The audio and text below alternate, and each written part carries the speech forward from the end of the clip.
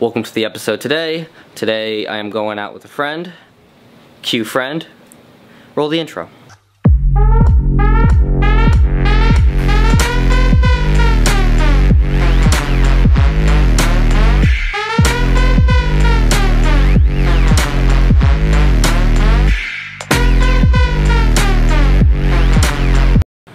So oh damn it. So today we're doing some like street photography, yeah, some street photography, and then we're gonna make these into prints, and then we might sell the prints to you. But so today's like me doing photo and video and vlog, long story. Anyways, we're gonna go to our first location, Baldwin Park. All right, off to location 2. How do you think it's going so far? Good. Yeah. Man of many words. Man of very many words. Very many words. Many very words. Is that? So we switched. Oh, is there autofocus? There we go. So we switched lenses for a little bit, and this is his lens. So I'm sorry for the quality of the rest of this, and I'm sorry that it looks really zoom. How do you?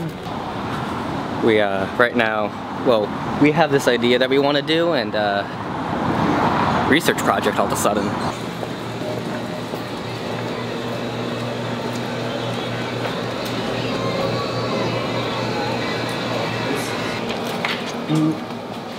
Oh, dude, this is awesome. And that wall, I'm knocking that wall out. I'm gonna knock the wall out. Yo. That's awesome. It's pretty sick. So what I was thinking, I can't put this on the camera. Ooh. How are ya? We got gelato at my favorite gelato place. We have Parker eating gelato at my favorite gelato place with his camera in my favorite gelato place. All right, we're here in Publix. I grabbed a drink, but I'm also gonna switch out this lens like. So this is a really zoomed in. This is a 28-105 photo time. There we go, that's lighting so much better. Yeah, got it? Yep.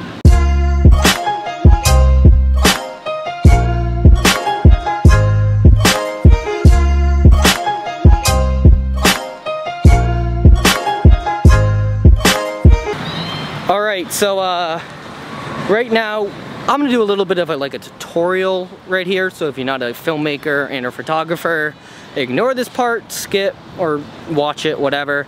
Parker's gonna show us exactly how he composes a shot, how he thinks about a shot, and should I introduce myself?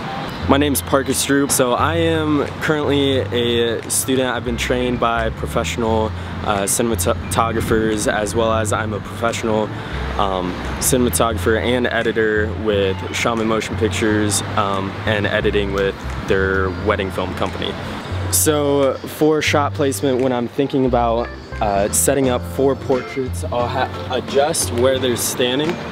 So right here, the light's not too harsh. It's kind of giving a little, almost a rim effect on on my right side, his left side.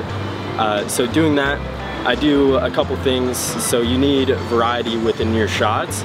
So there's horizontals, verticals, close-up, mediums, and full bodies. When doing portraits, you want to intercut those into it, so throughout the whole session it looks different every time you look at a photo. It's not, oh, this is the same photo as the last photo.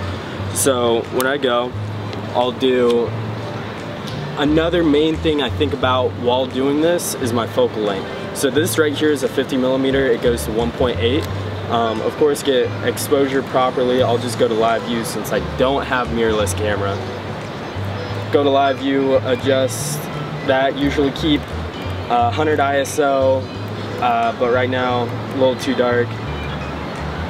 So right there, I'm shooting in RAW for this, and then, so first one I'll usually do right above the waist.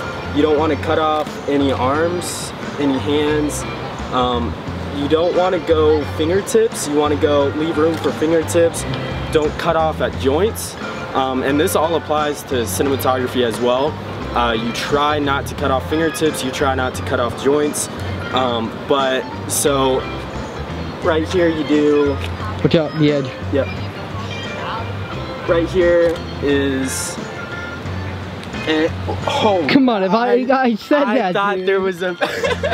I wanted you to fall. I thought there was. I need vlog footage, so. This is my only camera. All right. I'll give you this one. Oh my gosh! I thought there was grass there. No, I said watch out for the edge. Oh my gosh! I did say watch out for the edge. He did. All right. So right now, in this scenario right here, because the camera I'm using and we're in the shadow, everything's blown out in the back. But with framing a person, you don't want to be cutting off at joints. You don't want to be cutting off at fingertips. Now, video is a little bit different. You have more free play with that because it's moving pictures. So each frame is going to be different and you're going to at points cut off at joints, but it doesn't look as unnatural than when you're doing it with photography. As well, like new age photography is a lot of headspace. You're able to get a lot of headspace, especially when you have something in the background.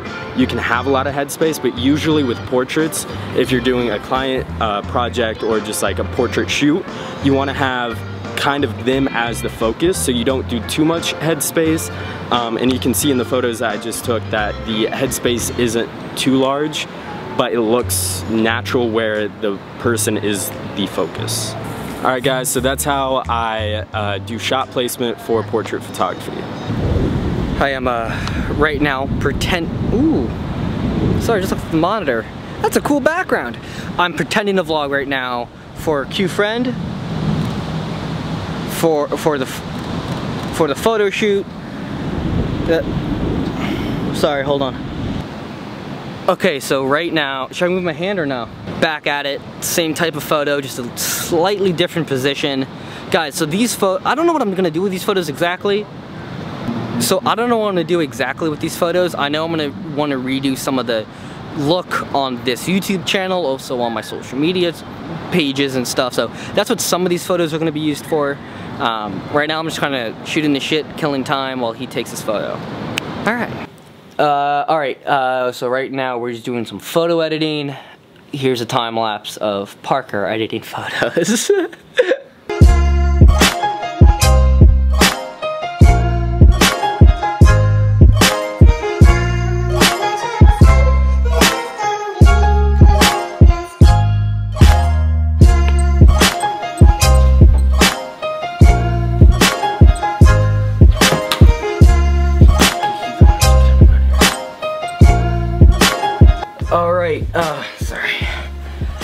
Alright, this is the this is the end of the episode.